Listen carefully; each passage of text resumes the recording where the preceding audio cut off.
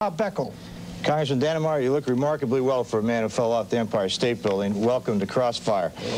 Congressman, let me ask you, communists like Castro treat their artists one way. They put them in jail if they don't like what they're saying, or sometimes they kill them. They use state money to decide what kind of art their people are going to see. Now, Jesse Helms, with your help, made a law that essentially censored art in America. Why are you trying to censor art in America, just like Castro is trying to do in Cuba? I don't understand it. You've got it all wrong. We're not censoring anything. If people want to write that they want to throw me off the Empire State Building, it's a free country. They can do it on their own money. But when they use the taxpayers' money, then I think we who represent the taxpayers have a right to say there are conditions under which you can use this money. Yeah, well, Congressman, let's ask ourselves, why did that guy say what he said about you? You recently wrote a book, a new book that's just out, called Shadow in the Land, Homosexuality in America. Right. Let me just read one page, page 17, for you for a moment. You said in there, homosexuals are insisting that young people be taught how to perform homosexual and heterosexual acts in our public schools.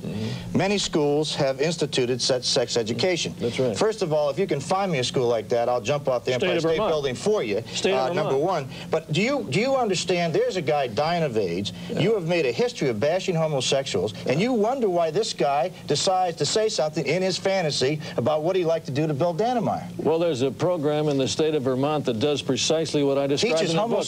Someone has sexual acts in the school? That's right. Oh, come on, Congressman. Now listen, it doesn't surprise me you wouldn't know that. Come on, Pat. You had shows on it. What are you talking about? Had shows on teaching people how to do homosexual acts? This is a sure in school system. You guys have gone off the edge. You didn't fall off the building tonight, did you? The people doing that in the public schools of Vermont are the ones going off the deep end. All right, talking about Bob Beckel, talking about, let's get Frank Zappa into this. Frank, let me read you something that the fellow that did the catalog wrote the catalog. He wasn't fantasizing about. Here's a direct quote from him in a catalog introducing the exhibit. He says, speaking of Cardinal O'Connor, New York's Catholic Archbishop, quote, "This fat cannibal from that house of walking swastikas up on Fifth Avenue," that's St. Patrick's Cathedral, "should lose his tax-exempt status and pay retroactive taxes from the last couple centuries." He goes on to say, "I believe in the death penalty for people in positions of power who commit crimes against humanity, i.e. fascism. This, quote, creep in black skirts." Now let me ask you why American Catholics, who are 1/4 of the population, should be required to pay taxes to subsidize that kind of hate. I don't think they should be required to pay taxes to subsidize hate. However, I don't think that the government should be in the position to choose what is good art, what is bad art, which artists get money to live by, and which artists are denied the money and thereby excluded from the marketplace. All right, Frank, question. If there's art up there that 90 or 95% of the people find to be trash and not art, to be pornography, why can't they tell their congressmen who vote these dollars, we don't want any more money going for that kind of stuff that we consider trash and for this type of hate literature against Catholic prelates? What's wrong with the taxpayers saying that? First of all, the person has to be able to see the art to make up his own mind. The danger here is that the government will set up a situation where they never get to see the art to decide. Well, that's a danger, but I talked to an art critic, and he went over to the show, and I asked him to describe it to me. And he says, unlike Mapplethorpe, who he said is a terrific photographer, this is mediocre photographs, frontal nudity of homosexuals, up close genitalia. All right, why is that art, and why should we subsidize that? Well, one definition of art would be to describe it as the manipulation of symbols.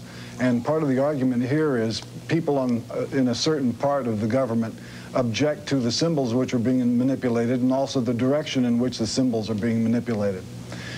And so much of this argument seems to be based on homophobia. I think that this is the real argument, is the homophobic aspect of it, rather than matters pertaining to art. Frank Zappa, you're exactly right. The question here, I think, arises out of a very sensitive issue. It was an AIDS exhibit. There's nothing about an AIDS exhibit that's going to necessarily look too artistic or is not going to be very pretty. But in whose eyes, who makes the decisions for you, for me, for Frank Zappa, for anybody else? Why should you make a decision what you think is decent and what I ought to be able to see or anybody else ought to be able to see? You got this all mixed up. The issue is not censorship, it's sponsorship. It is not proper, in my judgment, for people's taxpayers' dollars dollars to be subsidizing this filth. I'll say it again. If people want to go into the private sector, raise their own money, and publish what they want, or put photographs up what they want, it's a free country. They can do it. Listen. The Sistine Chapel, when Michelangelo painted the Sistine Chapel, it was done with public funds, and it caused a huge uproar. Now, if you and Buchanan were around then, you probably want to paper that over with John Wayne posters. The fact of the matter is, art at any time in history, it depends on who looks at it. What you might consider trash, other people might consider art. You tell me, for the Mapplethorpe thing, you think a picture of a guy's rear end with a bullwhip sticking out of it is art? I think if he thought it was art, and he's an artist, and he decided that was artistic, some people happen to think it is, Pat. I know you don't. Art, I mean, you think Howdy Doodie's good art. Look, we're talking about some serious business here. You think that's serious? Who are you then, and who are they to take something like a crucifix and drop it in some urine and say, that's art? What makes it art? The fact he got $15,000 from the NEA. That's all that makes it art. Who are you? Let me ask Congressman Dannemeyer this. Are you an art critic? Are you and Helms art critics? Are you to make the decision that that Christ that in the urine bottle is bad art? I may think it's bad art. I think it's a bad idea, and I'm sorry they did it. But why should you say that should not be considered art? The point is sponsorship, and I think in this instance, when we're looking at the nation adding $250 billion to its national debt every year as far as the eye can see and appropriating $130 million to this NEA, the smartest thing we should do is take all their money away. We wouldn't have this controversy. All right, Frank Zappa, isn't this the point? Look, if somebody wants to think Serrano is art or Mapplethorpe is art or even what I've just read you is fine literature, that's their own business in a free country. Our objection, I think Congressman Dannemeyer's, is we really are sick and tired of spending $170 million a year to finance stuff we think is junk and deeply offensive. Let's take all the money out of it and let them go do what they want. Well, that's one possible answer to it. The other thing is to re-examine what happened to the rest of the budget. I mean, it's kind of unusual that you'd be quibbling about a mere $170 million. That buys what, about 2 spare tires for a B-2 bomber. When you consider the rest of the stupid ways that taxpayers' money is spent in Washington, D.C., it's ludicrous to be arguing about that particular $170 million. But if this 170 is stupid, let's at least start there and cut that, okay? No, I wouldn't start there and cut that. Actually, what I would do is say, let's leave the $170 million and cut the involvement of the congressmen out of it, because these people are not qualified to legislate normal things, let alone decide what art is going to be about. The only thing these guys are good for is being incumbents. Mister, would you please do something for me? Come to a town hall forum in Orange County, California, or any place in America, and say that to the people, the taxpayers of this country, whose hard work puts up the money. You know what I think is going to happen to you? You're going to be hooted right out of that building. Mr. Zappa? No comment. No comment on that. Okay, we'll take a break now. We come back. We're going to deal with the whole issue of art, and we're going to go a little bit further into that New York exhibit.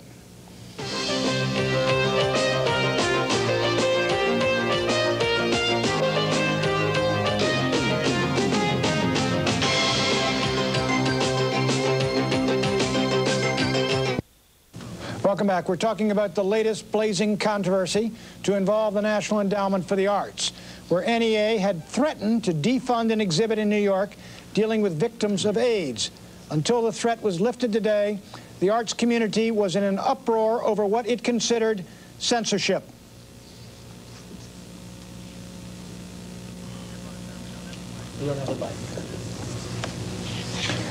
All right, our guests to discuss this, I'm sorry we missed that bite there from CNN. Our guests here are Congressman Bill Dannemeyer, who's been a critic of the NEA, rather emphatic critic, and out in Los Angeles, Frank Zappa. Now, Frank, why don't you talk to the question why you consider it censorship when Congressman Dannemeyer or us, the rest of us, simply criticize using our tax dollars to back this sort of stuff? Well, let's backtrack to the little controversy about this artist space place in New York. The statement that was made, the original criticism of this, was they considered that the brochure that accompanied the exhibit to be part of the exhibit, and because it had some manipulation of symbols, verbal symbols in this booklet, they said it wasn't art, it was politics, and they were therefore going to pull the funding. And I think that statement is what caused the furor. All right, let me ask you. We all know in the 1930s, Hitler was very big on art and architecture. There is such a thing as Nazi art. now. I mean, would there not be an uproar, and a legitimate uproar, if an exhibit were put on of Nazi art, say in one of the museums in Washington, D.C., to show the art of the 30s, and this were funded by American taxpayers and Jewish taxpayers? There would be an outcry, and it seems to me equally legitimate for Christians to, produce the same kind of outcry about what's going on in New York. Well, it seems there would be an even bigger outcry if we were to be infested with the type of art that Dannemeyer and Helms like. Yeah, let's another. Frank, I'm glad you said that, because I'm sure their taste in art is not the same as yours and mine, and certainly not Buchanan's. But wait, you raised Hitler for a second, and this gets back to my point. You talk about sponsorship, I talk about censorship. Adolf Hitler censored artists. He didn't let artists participate in their community. If he didn't like them, he had them shot. You say sponsorship. The federal government ought to put money behind the arts. We're not spending enough money for arts. We're spending enough money on all those bombers you want to build. But what in the world are we asking now the people of the United States to accept the fact, who fought for liberty and freedom, that you guys up here ought to dictate what they can and cannot see, including Hitler memorabilia? If they want to look at Hitler memorabilia, that's their business. I wouldn't go, and there would be an uproar. That's their business. But should they be able to do it? Bob Beckel, you're right. What we are saying simply is, you don't ask the taxpayers to pay for it. Yeah, but what you're asking to do is gut an entire education or art budget because of one simple AIDS thing in New York. You guys are losing your mind over this. Go ahead. Go ahead, Frank. I don't have the statistics, but maybe the congressman does. Out of the $170 million of the annual budget that goes for the arts in the United States, how much of it goes for the Piss Christ, and how much of it goes for things like community orchestras, ballet schools for kids in the Midwest, and things of that nature, where taxpayers' money goes back into participatory art projects that everybody gets to be involved in?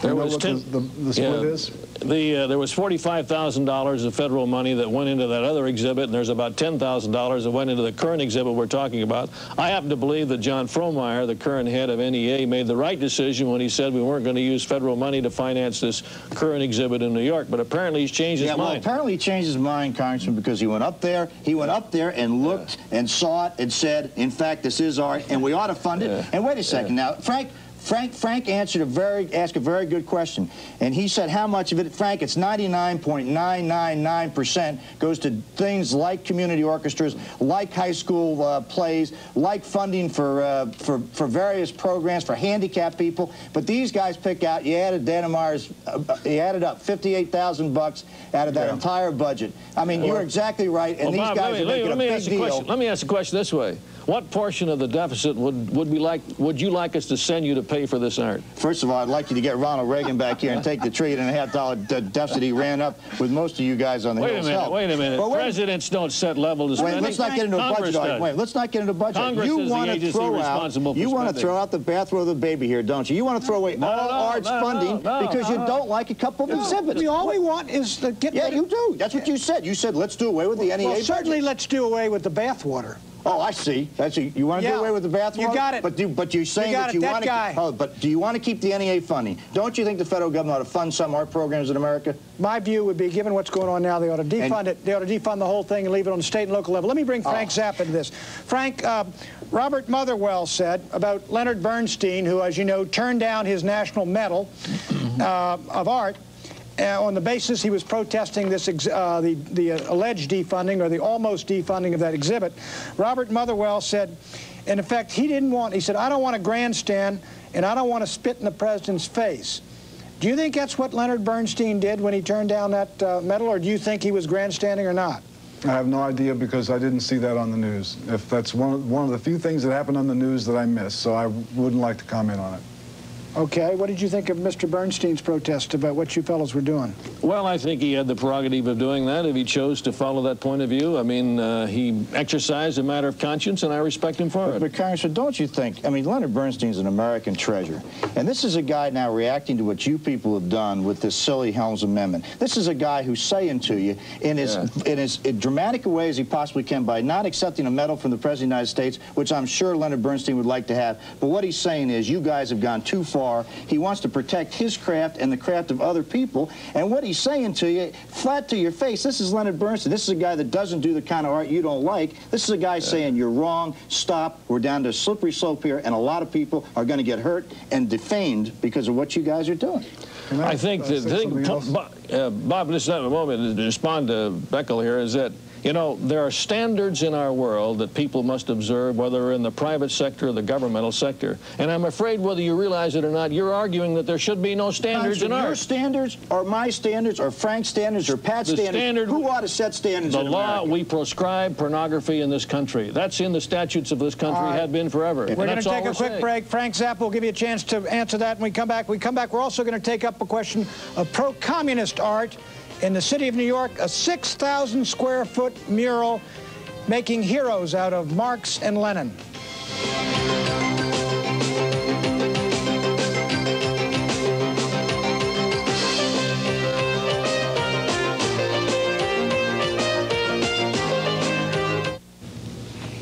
Welcome back. We're talking about controversial art. Frank Zappa. Up on the West Side Highway, there's a 6- or 7-story building in New York City. This weekend, they're unveiling what they call the Pathfinder mural.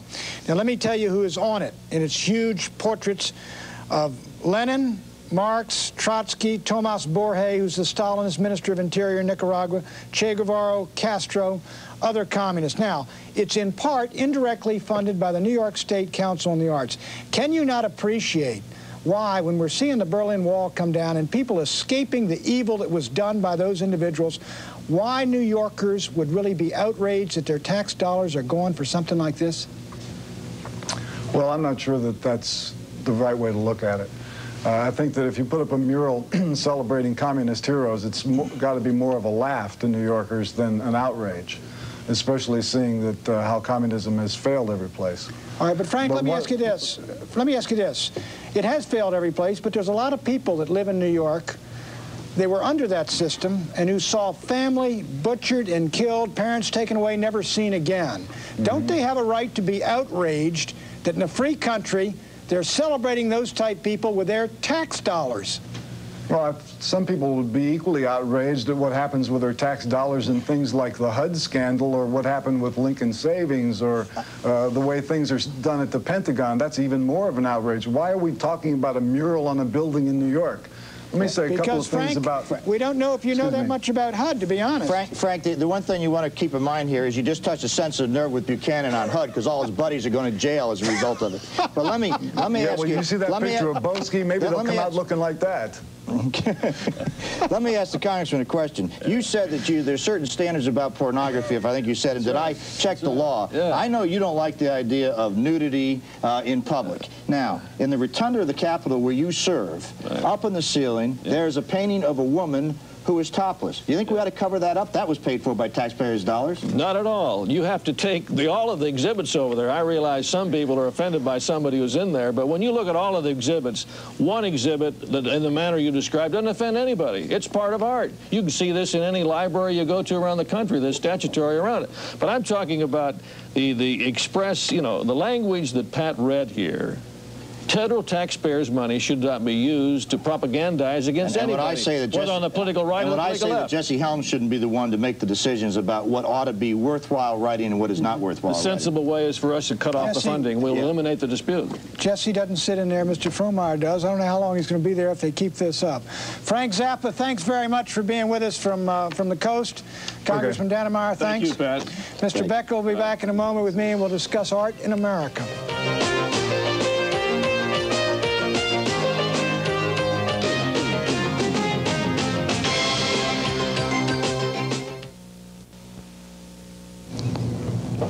You know, Pat, since 1960, the NEA has made about 85,000 decisions on where they're going to grant money for art. About 20 of them were controversial. Right. They were going along just fine, and then your pal Jesse Helms and our good friend Mr. Dannemeyer here decided that they wanted to instruct these people how to do their job. Why in the world are we going to allow guys like Helms and Dannemeyer to start telling the NEA what they should or should not do? Who are they to make those judgments? They don't. Yeah, Bob, as you know, the Democratic Congress, controlled by Democrats in both houses, supported their amendment. That's why. No, I'll tell you what they did do. They supported an amendment that was so difficult for any politician to vote against, because what they do is they get people like you and Dannemeyer inciting people to riot by talking about Jesus Christ in a urine jar. Now, who's going to vote against that? All right, let me ask you. I believe in free speech. This fat cannibal is what they called Cardinal O'Connor from that house of walking swastikas on Fifth Avenue, which is St. Patrick's Cathedral.